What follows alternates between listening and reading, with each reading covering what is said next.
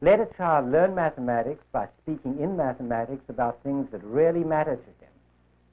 So at MIT, we've given computers the power to turn motors, to make sounds, to draw pictures, and we've found ways of giving children the power to control the computer.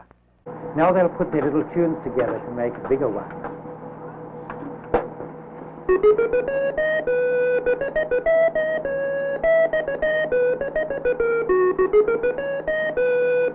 Sometimes I get into bugs like this, and it'll,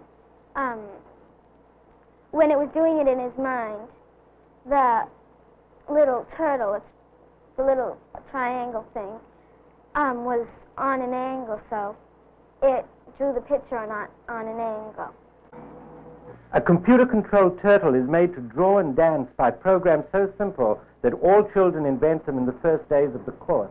Thus the child acquires a taste for math power that grows and grows as his projects become more original, more complex, and more varied.